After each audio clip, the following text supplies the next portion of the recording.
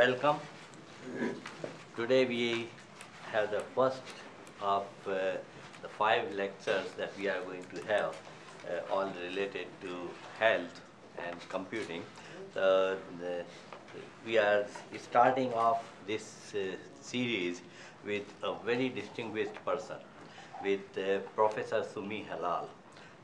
You can find out all the details about him, but without going into all those details, let me tell you something very interesting and exciting that I found out about Sumi. Number one, he has been working on improving your homes and communities for quite some time. He was at Florida, built one of the earliest smart home type of project there. He started building that community, and because of that, University of Lancaster stole him from Florida. Imagine a person from Florida going to weather in Lancaster, and they must have made him some amazing offers, and that's why what he's trying to do is to improve quality of life of people in not only Lancaster but every place else. He has established a center for digital health and quality of life. This is a very vibrant center. They are building communities which will be completely equipped with different types of sensors and different facilities so that you can navigate through their lifestyle and control different kinds of things. In addition to this kind of things, he has been very active internationally on digital health scene. He is trying to build a community in digital health related areas by pulling together researchers from different countries and different places. And that's the context in which we met first time. And all I can say is that I feel that I know him for about 100 years, but really I have known him for less than 2 years. And that's really amazing. With that, Sumi, please. Many thanks, Ramesh, for the introduction and related with the kind words. I am very honored to be here. Thank you very much for the invitation. And I hope that I deliver a talk in 50 minutes that perhaps add any value at all to what you all know. So it's about digital health back to the future, meaning we will look at what we have done the past 20 years and see what did we do right, what did we do wrong, a lot of wrong things, and maybe what is the agenda for the future. So it's sharing past and a little bit of the future. Would you like me to use the microphone, or you hear me okay? Perfect. So we'll talk first about what is digital health, because it means different things to different people, and then focus on the 2 key goals of digital health that is universally kind of agreed upon. Then we move into showing an example, just any evidence at all that digital health actually works, and then we look back at the lessons. I have several lessons to share with you, and then I go back to the future, meaning setting the research agenda moving forward, and then I will finish off by giving a quick overview of the research projects that my team is working on in Lancaster University. So digital health, I can go through this slide. You can define it as technology that is in the pathway of many things: disease discovery, treatment, a whole lot of things. It has to do with personal health, integration with integrating healthcare and social care system. It is about enabling learning health system. We can say all this, but still will not resonate with us. So to give you a better definition that might resonate, I would like to define digital health to you by using an analogy with the evolution of computers. So we had the mainframe at some point. That was a computer. And the characteristic of the mainframe is that you have to go to it to get anything done. You have to go to the room, and now you do computing. That is the mainframe. And the past 50 years, we have worked very hard on what's called electronic health record. It took 50 years to create it and standardize it, ending with the FHIR standard.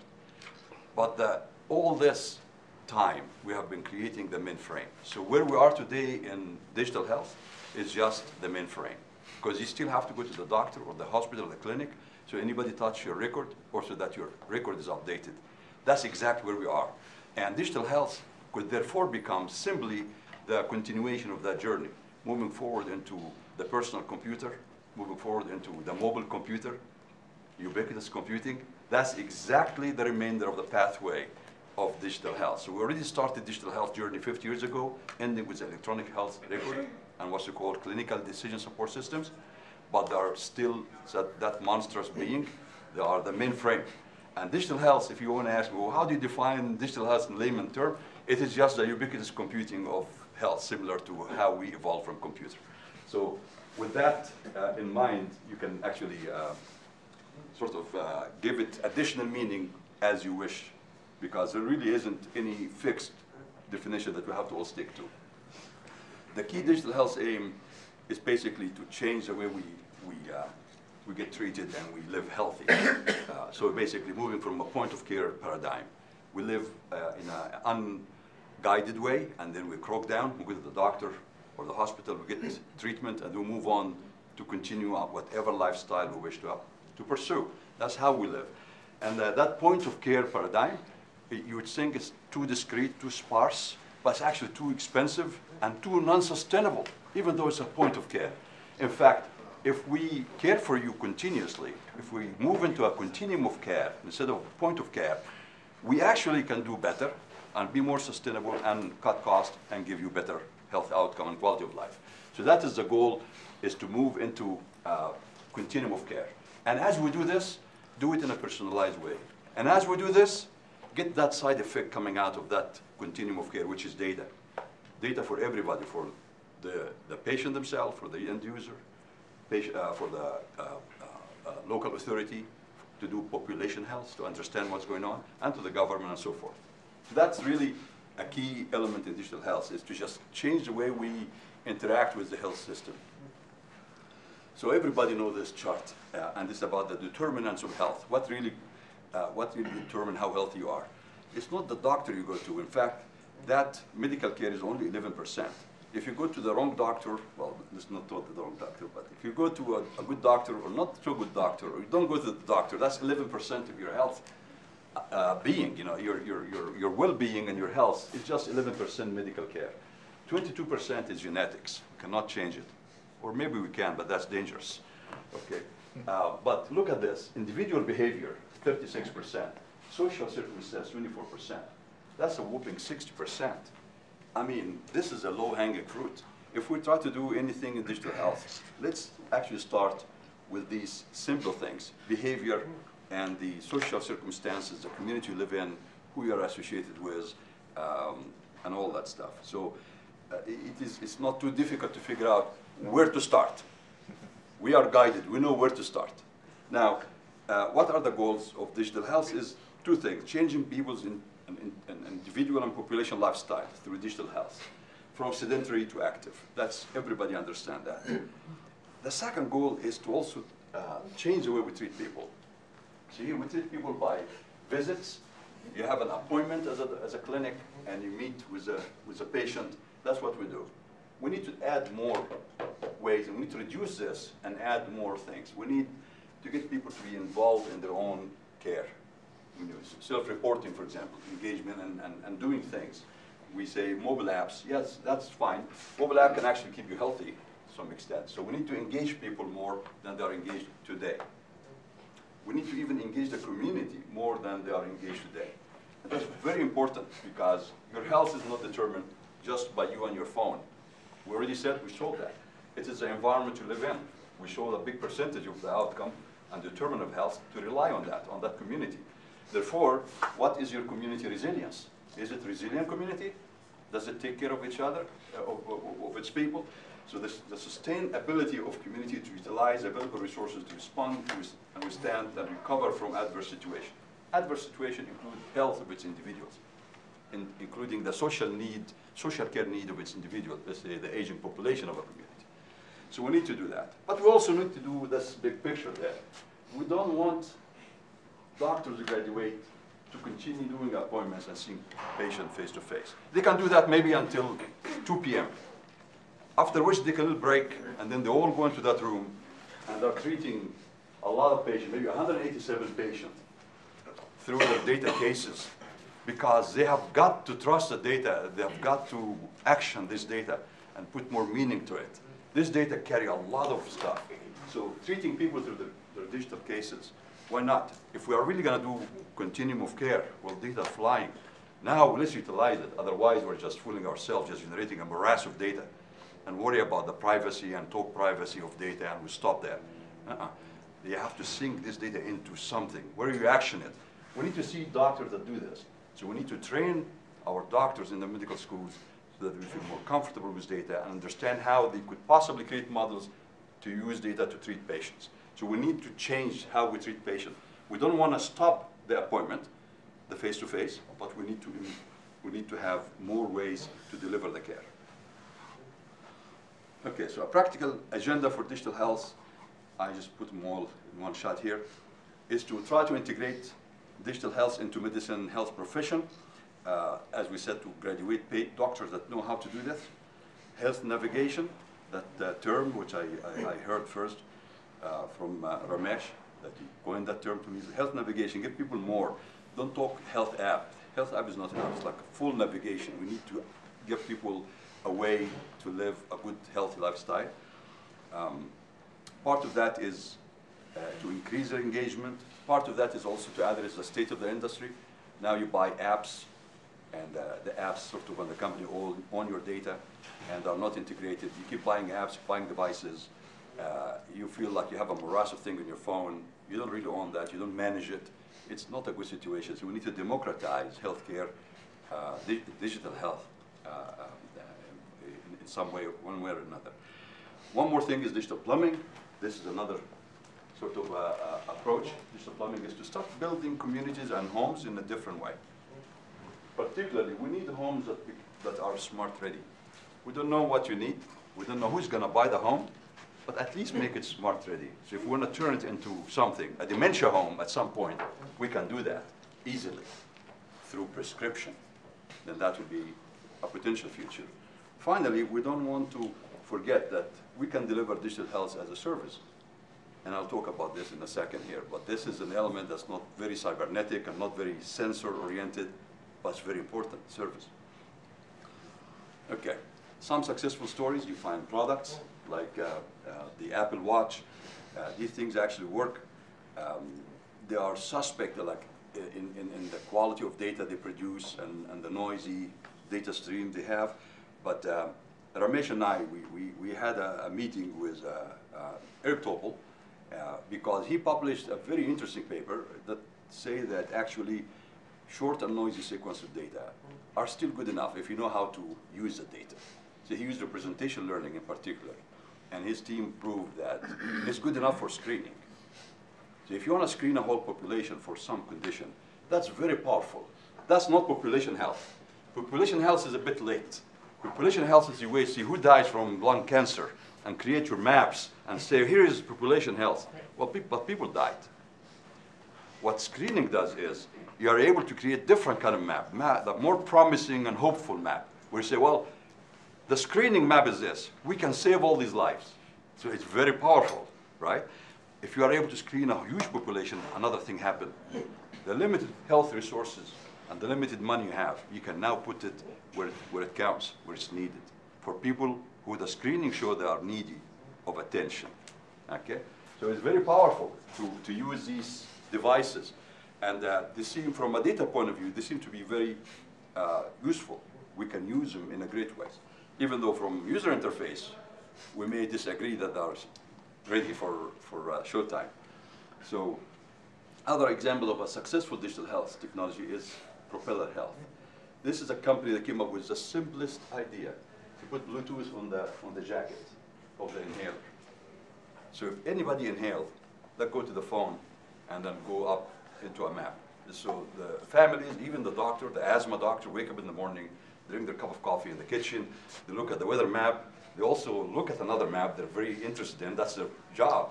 They look at how many people have been inhaling, and that makes a difference to them of how they deal with their patients. Schools can send advisory, don't bring your children, all that stuff can happen. So it's like sensing the whole crowd and finding out way to action that sensing. This is very successful. It's spreading all over the world. And again, simple technology, but huge impact. Open Notes is very powerful technology, and people don't talk about it because it's just notes, writing notes. But the Open Notes is what is getting you what you call My Chart. You probably know what My Chart is, because I have seen it in many universities. It comes from Open Notes, which is a plug-in in the marketplace of Epic and other systems. And that's open source. Just please let the patient see what you're writing about them, for God's sake. Just open it up. So it's a movement, actually, and it's gone a long, long way. So these are all successful stories in digital health. Now let me show you some evidence that digital health works. There is a place called Liverpool in England, and Liverpool is where you have Liverpool Football Club, and they're doing really great. They're on the top of the Premier League, and that's probably part of the problem. Is a lot of people sit down watching football games in Liverpool. So you get 30% of the people in Liverpool living with long-term condition, chronic. You're getting half the population obese. You're getting 86% of the people are not active enough to maintain a healthy condition. 86%. Okay, this is horrible. This is unbelievable. So it's a city. Look at this. So compared to the surrounding areas, the life expectancy of people living in Liverpool is 10 years less. What the heck? This is crazy, right? So that is the perfect place that Philips Healthcare came in and paid all the money to NHS to run a study, because they wanted to show it. And they ran the study. It's very simple, not even a smart home, just a simple device that connects to the TV, and the TV now becomes the communication platform, and then a bunch of personal health devices, and interaction quickly, so that the hospital is keeping an eye on you. You're able to see what's happening. And they just ran it for a number of, I think it's almost 9 months, and it was a good population. And look what happened. You go here, because I always go there. Look at this. 60% less paperwork, almost 30% increased patient time, meaning the surrounding clinics now have 30% more capacity to see people. 35% less hospital admission. I'm sorry, I forgot to say, well, I'm talking here about COPD. So it's not for all health, it's like a particular condition. So 35% hospital admission drop, 53% less, is half reduction in the use of the ambulance, the emergency services, and 60% drop in hospital bed days. You cannot beat these statistics. This absolutely works. Do you treat a COPD patient by going to the doctor, or by putting a couple of devices and a means to communicate back and forth?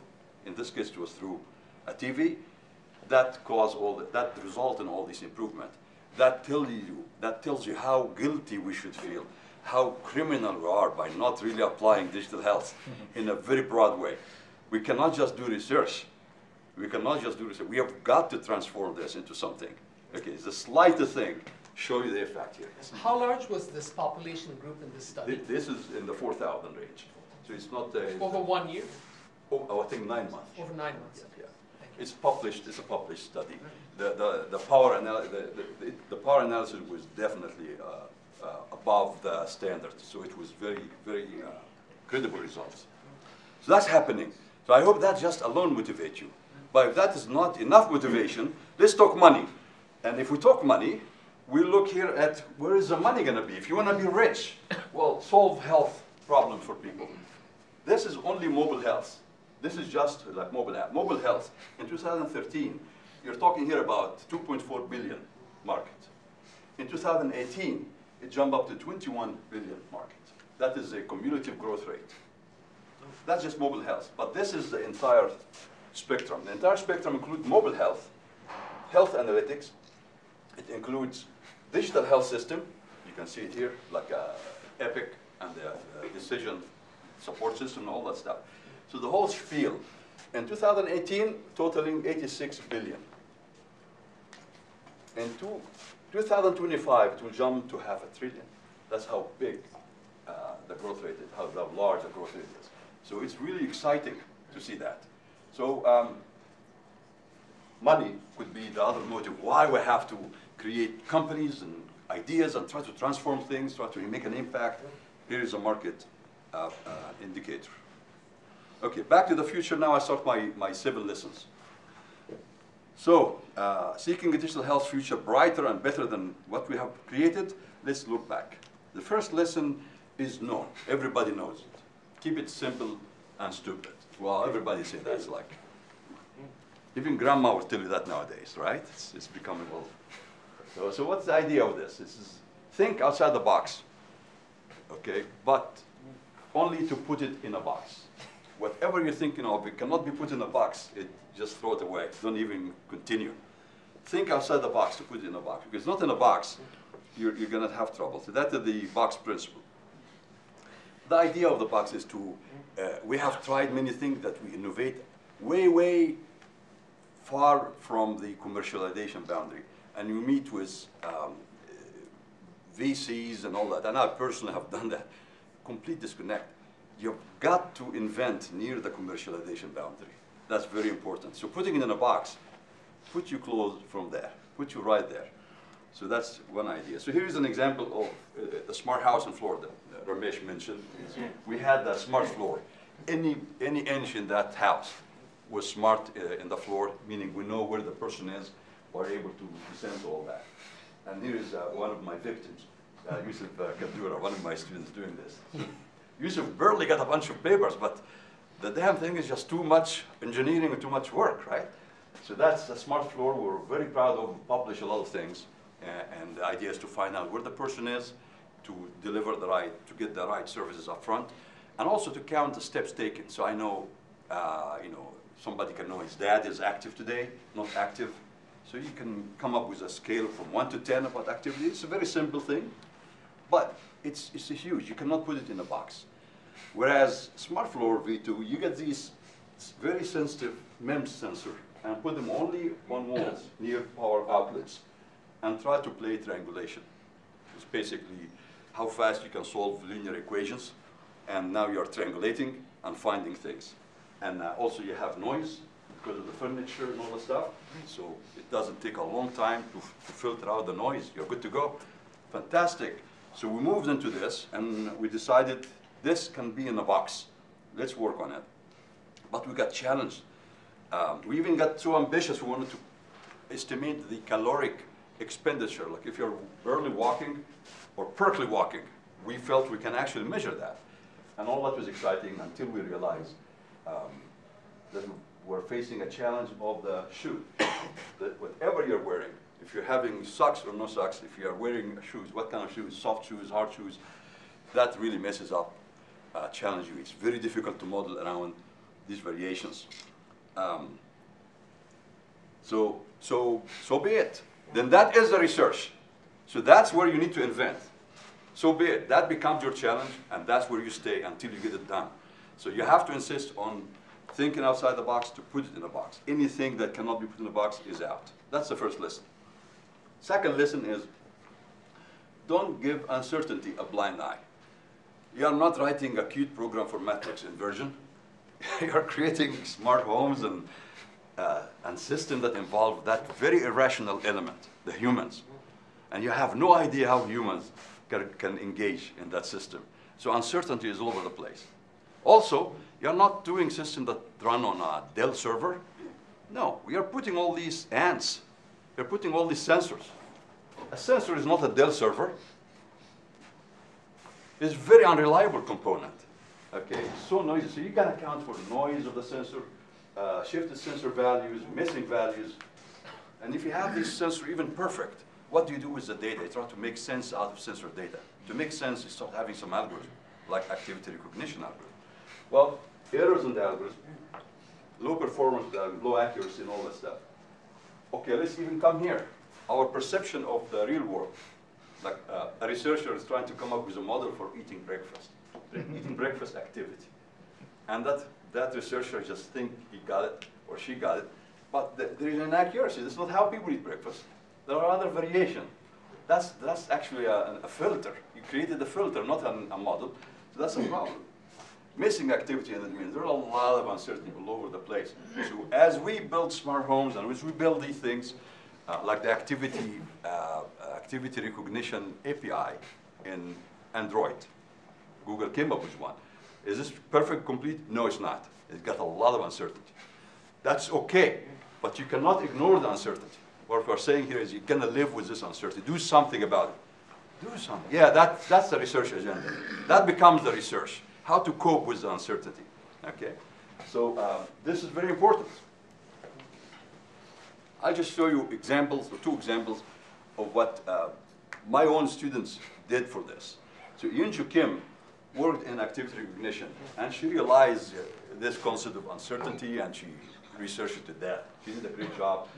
And the first thing she noticed is that the whole computer science community is still using activity recognition models that were invented over 100 years ago by the social science community, not by the computer science community, which is very simplistic. So she tried to get outside of that fence and go crazy, and she got hammered in her publication. People rejected many of her publications because it was like, what are you thinking, you know? But she said, the model is missing tools and motion. The model is missing what's called meta-activity and operation. These were never part of the standard activity model. So she dared to say that. She struggled, but now she enhanced the semantics of activity. And to actually use it, she had to come up with a very weird thing. Even myself, her advisor, was very resistant to it. She said, if we've got uncertainty on the other end, I have an idea. Let's embed the uncertainty from the start.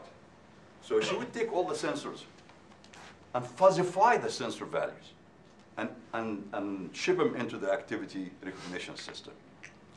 So I resisted that for a while, but I remember that in the operating system, for example, we had race conditions. If you recall algorithm for race condition and mutual exclusion, some of the banker algorithm, some of these algorithms actually used the venom to cure the system. They use exactly race condition to avoid race condition. So we have had some history in operating system that we use a problem to solve itself. So I said, okay, so she would fuzzify the sensor value. That require knowledge about the sensor and the sensor value range and stuff like that. So she would fuzzify things. Now she has fuzzy values. She takes these fuzzy values and she has the recognition engine that does now different things.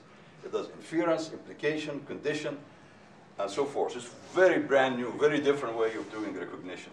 But to do all this, now she labels all these states in a probabilistic, let's say, hidden Markov model.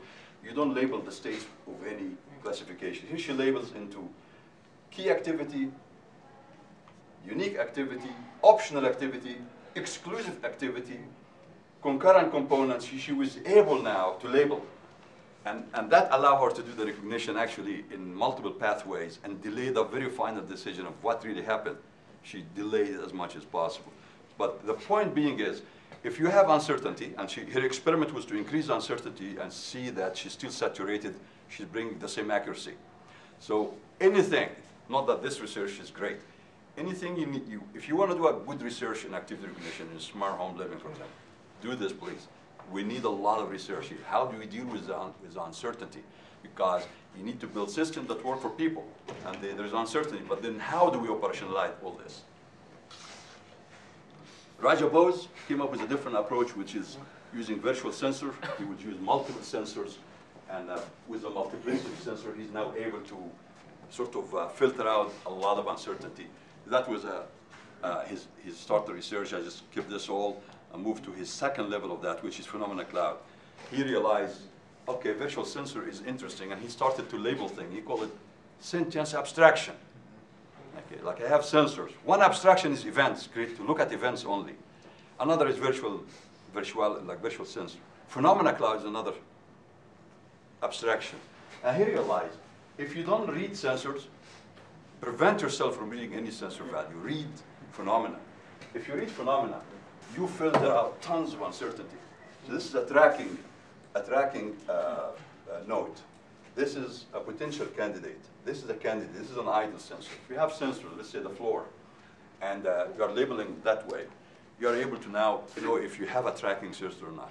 And if you have multiple tracking nodes, you have more support for the recognition, more confidence. So he used that.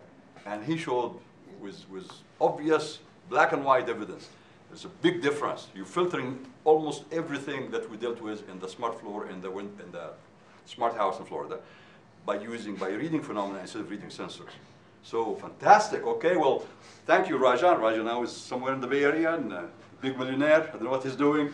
He came up with something, but we need more.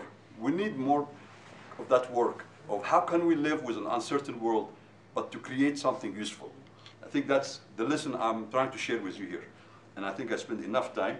I need to roll into something else. These are the rule of transition. He published his work in the ACM transaction on sensor network, so you can read more detail there. Okay, we just move on. So to wrap up that lesson, I just have one slide, which also provides a big challenge, and I don't see anybody working on it. I would love to see somebody working on it, which is, if you look at this whole world, devices and sensor and all that, and data's flying, we have established one thing that using raw data is probably not the most useful thing. Okay, Professor Jain himself, he worked on events. How do you actually abstract all this dynamic and uncertain system into events? Events also get rid of some of the uncertainty. So events, context, activities, behavior, phenomena cloud, and other. We refer to those as sentence abstractions. Let's agree we might have top 8 sentence abstractions. We agree these are the most useful ones. Okay, fine, it's great. For mental health, bipolar, all that stuff, you don't want to miss what's called episode detection, because that's very important, right? All right, we agree we have 8 powerful sentence abstractions. And then what is the problem I'm talking about here? What is the challenge? The challenge is this. How can we create a computational structure, smart and intelligent computational structure? You immediately will say, oh, okay, graph database. Not too fast, because that's not going to solve the problem. Something very powerful that allow application developers. Let's say you have one application. The application will benefit from raw data. Application will benefit from some event, from some activity, from some phenomena. You want the application to use all this. Well, the data that's fueling these abstractions is the same, right? So if you try to acquisition all this data on demand, you will end up with a big mess. Okay? So there must be a structure that can actually feed and drive all these abstractions. That's within an application. Of course, it also can be within multiple applications. There isn't such a thing at all. I looked at people working like languages and compilers, because that might be in their community. This is not touched. So we need to get there. If we agree on a set of powerful sentence abstraction, here's a question. Find an optimal computational structure that efficiently cater to all of these. Because if you don't cater efficiently, guess what? The energy of these devices will just be wiped out. That's the number one. You won't be able to sustain. Okay, so this is one of the problems we can look at. Let me move out of that lesson into the third lesson. Don't develop solution, build a platform that you can use to develop the solution on top of, and that you can, that would allow you to change the solution over and over again. Why? Because the same, because we have uncertainty, we don't know even how the user will react and be part of the system. We don't know if we got it right. Okay, so the first thing is we don't know what we are doing with great certainty. So we had an hygiene application in the GatorTech Smart House. And we try to detect bad hygiene, because that's an indication of a particular bacteria called pylori. And that pylori thing is like, it manifests itself as ulceration, ulcer. And the doctors get confused. The doctor will run all the tests. That's not necessary. If the house is able to politely and privately tell on the resident saying, Mrs. Robinson's hygiene level is 2 out of 10. Okay. Then the doctor is tipped. So he can suspect pylori, and he give her one pill, which is it has some kind of carbon, some chemicals, and then he do a simple test, and now make sure that indeed she has a pylori, and treat her from that by a simple antibiotic. Done. So we built a smart bathroom to detect hygiene, and then we bring people all the time to watch, and everything is fine until some group came and was like, sir, this is not exactly how all people use bathrooms. It's like, okay. And then that hit me. It's like, well, I didn't get any formal education about how people use bathroom. So we're getting ourselves in territories. Same thing for kitchen. We are getting ourselves into territories that we really don't have formal education. There is no science behind. So that's the reason why lesson 3 is, don't develop any solution. Develop a platform on which you can do a solution and keep hammering at it until you get it right. Because most likely you got it wrong. So in fact, I preach this 20-80 rule, which is if you have money from a funding agency, that's just to do 20% of the thing. And then 80% more money is needed to get it absolutely right. And then it is of value. So build a programmable, all-inclusive platform to get things done. But then you can ask me, what the heck is platform? So I will just show you that picture, because I personally worked very hard on that. Pediatric asthma, children who are asthmatic. If you try to solve this problem, I already mentioned Propeller Health, if you remember. I mentioned that. There are a bunch of apps, all kind of stuff. This is an area where there's a lot of discovery of new devices coming out of the marketplace, very in flux. So if you create a platform, which is a devices sub-platform, the people who connect these devices to each computer and to the cloud, like Professor Shahram, you work in this area. This is a whole community. There's a lot of activity there. And there are best in class, are people who have open sources. And then the analytics. And then programming and visualization platform. You want to bring all these people together. You want to bring standard organization also behind the devices. And you create a platform that's all-inclusive. So if I'm a small company creating a phenosensor, a sensor that detects the inflammation of the airways, which is a challenging sensor, and everybody's trying. But I feel I got this right. I'm a small guy, and I start up, and I have this. I can be alone in a bubble, or I can bring it immediately in the platform. If I bring it in the platform, the platform authority, per se, will put it on another platform, make it a device. The clinician here, see there's a new device. They immediately have a quick study, because they have access to the patient. In fact, they start studies electronically. And the whole ethics form, all that stuff is done. And they can quickly provide input to that small company to get it out of the way, to get it to rise up to become something big. You gotta work within platform. Don't ever create solutions. Create platforms first. Even if the funding agency fault you for that, say, well, you didn't get the money for this. You're supposed to do just this. Yes, a question. Can I ask you what those devices are that keep appearing in the slides? Okay, so here's mobile apps, which could be anything. These are simple devices. For example, this is here the glucose monitor.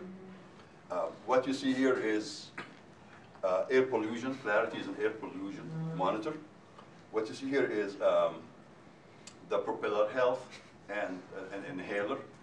So nothing really here is like, this is the most important device. It's just, you can say just graphics to show you that there are devices. But there are several devices out there for asthma. So I have 6 minutes to finish, to end 50 minutes, right? 10 minutes. So platform is important. We did that in the smart house. We created smart homes as platform, as health platforms. And for that, we had to create actual physical components. We call them the Atlas sensor platform and architecture. So basically, anything in that house that we wanted to be part of the smartness, we have to hook it up to one of these nodes. Boom, we hook up that device. From the other end comes a representation for it, which is software. So you're converting hardware to software. That was our platform. And it was very successful. And it did exactly what I learned and what I'm sharing with you. It's a platform. So guess what happened? IBM came on board. IBM was so convinced. IBM labeled me as a dangerous man because I convinced them to do things that are not successful at the end. So they told me you're a dangerous man. But that's the point. You want to bring people in, and things might work, might not work. So IBM actually moved on to do a SODAS, service-oriented device architecture, based on Atlas. They believed on it. They held 2 meetings in the US, 1 meeting in Europe, and then it died. I don't really know why it died, but it just didn't fly. But they tried. But it's about bringing people into a platform for bigger things to happen, bigger than your own project. Okay, let me just skip all this. Listen forward quickly. Don't overdo it. Okay. So here's in the smart house, we have this microwave oven where the person come close to it, then now it cooks the food and all that stuff. And then we did a study and we're shocked. We felt like we didn't really do our homework because everybody told us, why you keep telling me this? I already know, you already told me. So my friend Takio Kanadi, he immediately answered when I was sharing with him. He said, you didn't read my paper. I said, which paper, Takio? He said, here, I'll send it to you. He has a formula. Assistance equals goal requirement minus abilities. The point is, if you are trying to assist people, the first order of affair is to inventory their abilities and provide assistance around their ability and over their abilities. Do not discount their abilities. They're not dumb, they're not zombies, they're humans. And they have abilities. The first thing is to respect that ability. You may have to sense it to know what is the boundary of the ability. That's fine, that's challenging, but do that. So that's the lesson is, keep in mind, people are able, no matter what, and you cannot assist on the ability zone. And it changes as well. Right, and it changes over time. Lesson 5, make sure it's two-way street. Because we have been doing a lot of sensing and activity recognition, and we try to understand the world. Okay, great, but what do you do in response to that? Okay, so you have to go back to the users. You have to affect, you have to have any influence at all. Influence, net effect of your first direction of traffic. And the second direction of traffic, you need to deliver influences, make them happier. What Ramesh called the guidance of that navigator, right? You need to deliver the guidance. We do less of that. And we shouldn't. We have to bite the bullet. We have to work in this area. It's not an easy area. And here's, I don't want to do this because I don't have time, but my student, Ducky Lee, he was from Korea. And Ducky was a very devout Catholic. And so he decided, he understood what he needed to do. He told me, I'll be like Jesus Christ. I will take the pain of figuring this out. He went to all social science conferences, and he figured it out. And he said, I'm going to create a template to all computer scientists. So if anyone who wants to build an app doesn't have to be an expert in persuasion and engagement. They just follow these steps, and it works. I told him, hallelujah, do it. So yeah, his work was published in Transaction, very nice work, but it lacked some elements. But that's how he actually is able to quantify how people are responding to these influences. He's able to quantify the compliance. That is pretty daring, but his work has limit because we did not go in a big, large trial to see how that really works in real time. But I didn't have the chance to get NIH funding. I moved to England at that point. One thing we also noticed, we shared with you, is that it's not all smartphone, it's not all watch. Emotional interfaces go a long way. And the Japanese proved that. And Yamazaki, one of our collaborators, we did a study with him in his center. These things can really go a long way in delivering messages and convincing you. Talk about your body getting out of shape. If you're a woman, you don't want anybody to talk to you about this. But maybe Kevin, the robot, you allow him to do that. So, Ducky took everything and put it into a mobile version. It's called Shishero. That's available open source. If you want to create a mobile app that is persuasive, then you may want to use the Shishero framework. There are two lessons. I will just spend half a minute in one and half a minute in the other. So what's that? Health IoT is not IoT. That's the lesson we learn. Don't get carried away that you enter the thing you can apply it to health. No, it's very different. It's not just BLE beacons. Device interactivity. It's not enough for devices to just API. Anything has an API. That's not enough. These devices have to interact and have to interrelate. Let me give you a quick example. If I give you the best glucose monitor that you would use and you're like type 1 diabetic patient, okay, guess what? You have to know how to use it properly. Part of using properly is to have to use it, to interact with it physically in a proper way and in the right context. So you have to use a device 2 hours after meal. So if I have a smartwatch, and the smartwatch is sensing your galvanic response, the smartwatch with a good accuracy tell you if you're eating or not. Now it knows you ate. If you're trying to touch the device 5 minutes after you ate, it shouldn't be used. It should stop you. Okay, that will never happen unless these two devices, these two things, have a relationship. Okay, and they're cooperating together. So that's extremely important.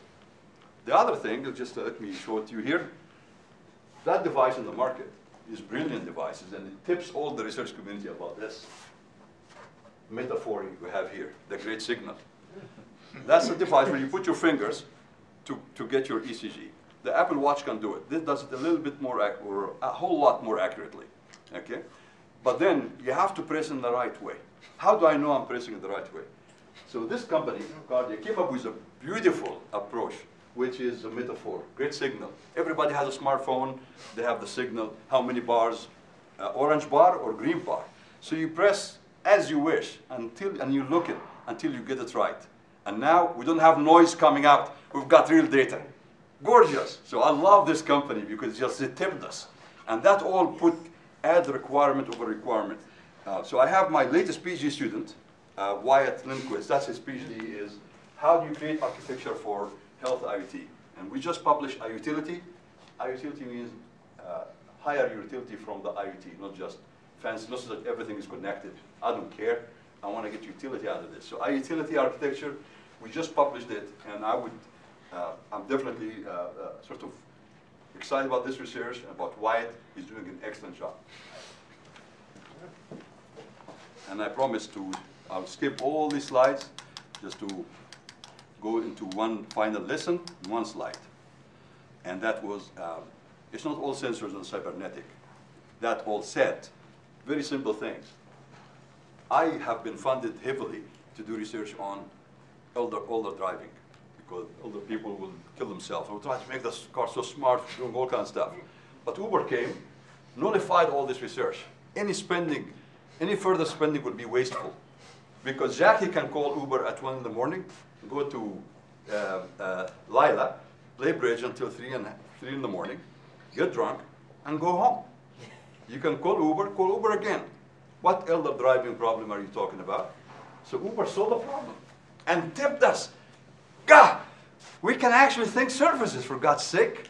We can do better if we figure out how to do service. So it's like crowdsourcing, crowd-sensing services. So can we get a community to care for each other? As I was talking about community resiliency, yes, we can. If Mr. Robinson can go to Mr. Helal to administer a urine sample and get paid $7.50 and take it to the hospital, and he's singing and listening to music, but he's retiree, but he's still young and he's enjoying and he feels part of the community. What the hell? Why did we not think about it? So people who do service computing, please help yourself. It's wide open.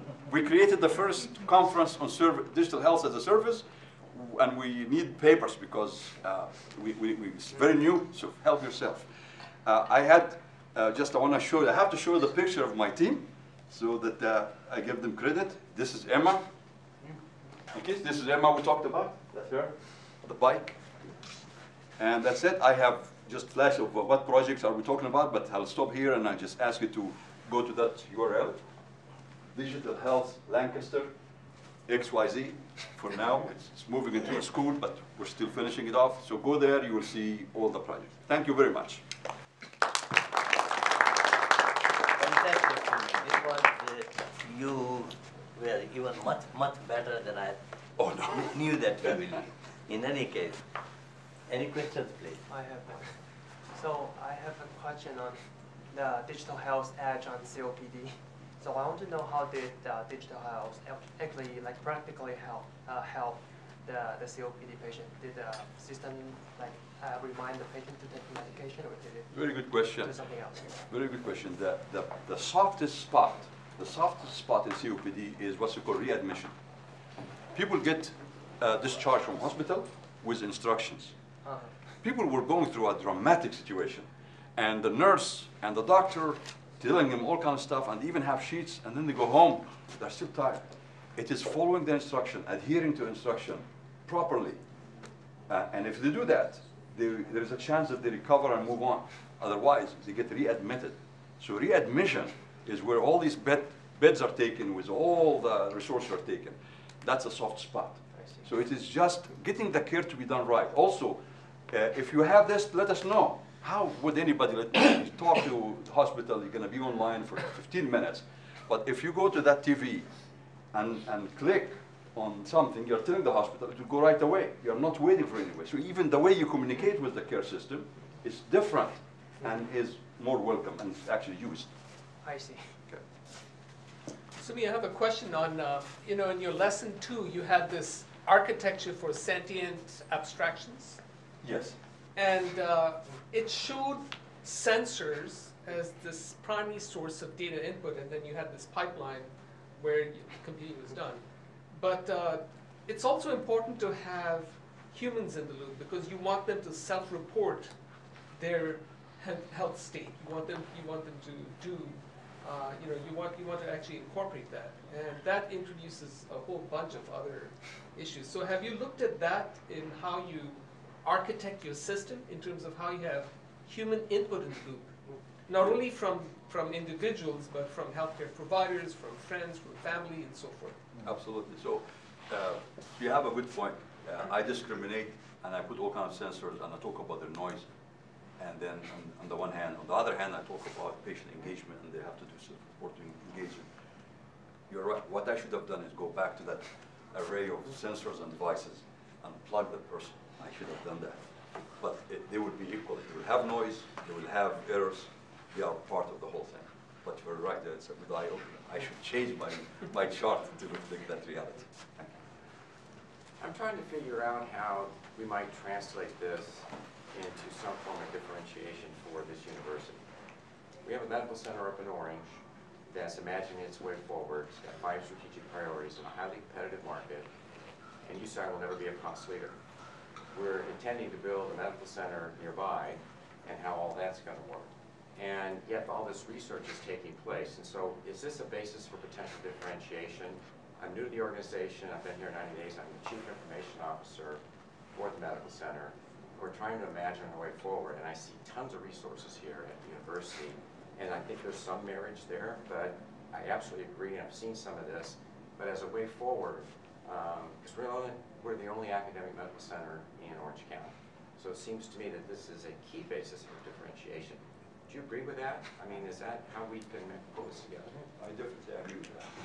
How to go about it is the definition of hospital has to change. We talk about changing the delivery.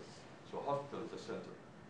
But if we imagine what we call like care spots, smaller hospital centers, this is started to spread out in communities to provide more care in the actual room of the community. Imagine you're creating even more of that. Imagine the hospital concept becomes orbits, comes so close to the home. Imagine that an Alexa device is actually the hospital. It has the hospital logo on it. The more you entrench the hospital into the community and the more you connect with the community, with the individual, and the more you sort of directly link them up, you'll be able to create chargeable services to the hospitals because we cannot mess with the profitability of hospitals. That's something in the US has to be given. You can provide these services by embedding the hospital concept into the community. And by doing the embedding, you simply be using all that stuff. You're using the devices, the sensors, and now things are different. So there is a way to do it. And the housing industry, the builders are part of that. So I mentioned the villages in Florida. The villages had a partnership with Universal Florida Health, UF Shands. And the press release came in December 24, right before Christmas, a huge marriage, where they're going to create these orbits of hospital all the way entrenched in the community. So it is a partnership between the builders and the new communities. Still, all the community can play in hospital, but the hospital has now to really get liberal and get out of that box of just the center. They have to have orbits of care all the way to where people live.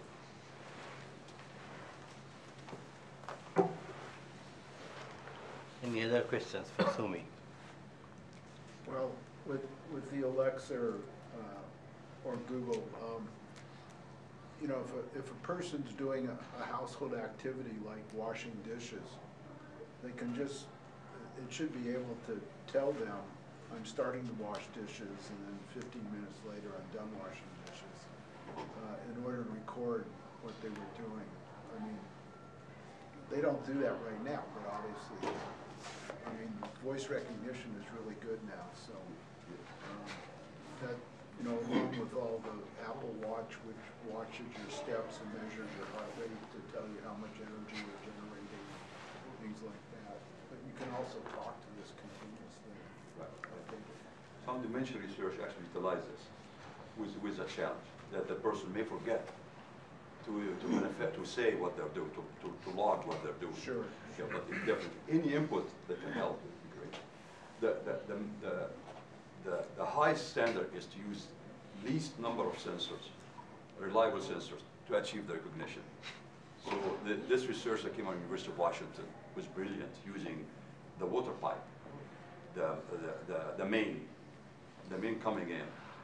By just listening acoustically to all kind of noise, you actually know the person is in the bathroom, the person in the kitchen, the person is doing this. They are able to know a lot with one sensor, and that sensor is very cheap. Then that's our hat off to that researcher who came up with that idea, because the golden standard is to get cheapest minimum number of sensors that are reliable to give you accurate information. Along that direction, Sumi, you showed something like robots. And one of the very interesting things that people sometimes talk is that robots could be amazing companion for senior people, particularly because senior people feel very lonely and all this kind of thing. People have even started exploring, or at least talk about designing a pet robot that could be staying in the home, and it is also for, observing, oh, there is a dangerous condition. This has to be removed, for otherwise the person is going to fall. Absolutely. And become a companion. I have seen these concepts in kind of futuristic way. Is there anybody working on this kind of things? So the Koreans are working heavily on this, and the Japanese. A But president. Japanese Aibo is the Aibo robot is very self-contained. It costs you $10,000, Yes. and you cannot do much with that. Yes, yes, indeed. I don't know how to get the picture, but there was a robot called Pepero. Pepero. Pepero was done by NEC in Oh, Japan. okay. And NEC eventually didn't put it in the Don't market. worry about picture. We Okay. can find out that. Yeah. Okay. This is Pepero, right there. Ah. Okay, it's very cheap. It doesn't have a lot of mobility, but it actually can smile, can frown, it can get bashful, can be red cheeks. It's able to express emotion, But it's and it's very autistic, cheap. no? But it's autistic in a sense that it's not connected to the rest. Right. It's simple, but it has that emotional interface, and it's very limited. It was targeted for cheap prices. It's like if you go to Dell, you find servers, you find PCs, you find laptops. So the vision was, you'll find a robot, a home robot, and the Koreans and the Japanese wanted to fill that space quickly, so they worked on it heavily. These are cheap, so that is expensive stuff. So that is Aldebaran. Right. I had Aldebaran, and I have this Fusion from Korean. That's a Korean robot. And we played with them. They make a difference. But we needed, you cannot get a prototype robot to do an efficacy and study to see if people like it. It's just impossible. So you got a chicken and egg. We have been waiting, for example. I have been begging NEC to send me these to my lab. They don't want to send it. We're going to put it in the market, wait. But if they put it in the market, we would have really answered your question. We would have put it to test, see if it really works or not. And that never happened yet. But I know that the Korean and the Japanese are not letting in. They're still trying hard on that. Well, they started with the social robotics concept in Japan 20 years ago. Yes.